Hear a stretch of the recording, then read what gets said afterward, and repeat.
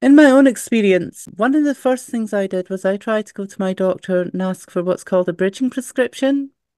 Now, a bridging prescription is when the GP agrees to write you prescription for hormones before your first appointment with the gender identity clinic.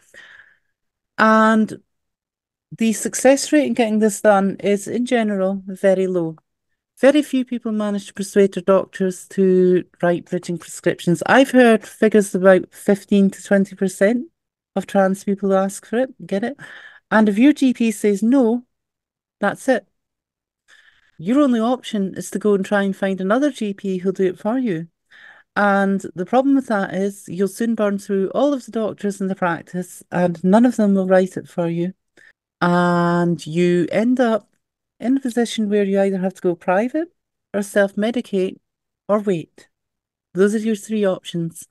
And I've known friends who live around the Glasgow area who've been badgering their doctors for bridging prescriptions for years and got nowhere. And they've even tried switching doctors and get nowhere.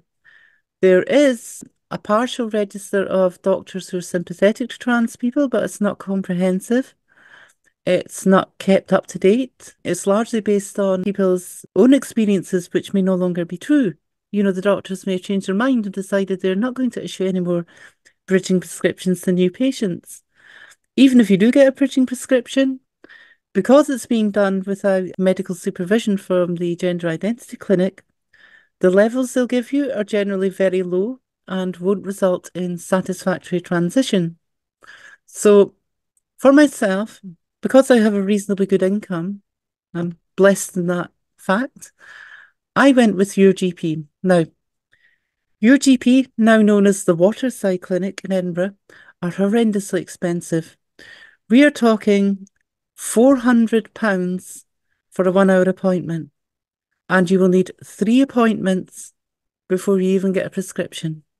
So you need an initial appointment with them, a second appointment with an independent psychologist, and then on the third one, they'll prescribe you hormones. Now, in my case, the first two appointments went quite smoothly. You know, I turned up, I explained I'd been socially transitioned for, it was about 8 months by that point. And they pretty much went, yeah, fine, rubber stamped it. The psychologist assessment was a bit more tricky, but not by a large degree. But the real problem is £1,200. That that's not chump change even for me, you know. And then I still have to pay for prescriptions on top of that. I still have to pay every 3 months for a half-hour appointment at a cost of a mere £200. And for some people, the medication costs, especially for trans masc people, can be quite high because a lot of it's done by injection, long-term injection. The injections are expensive. And that's just putting another barrier to healthcare in front of people, a financial barrier. You can either wait on the NHS and get it for free, which could take you up to 6 or 7 years if you're unfortunate enough to be referred to the wrong gender identity clinic, or you can pay through the nose, or they self-medicate. A possibly dangerous option the older you get, especially for trans women.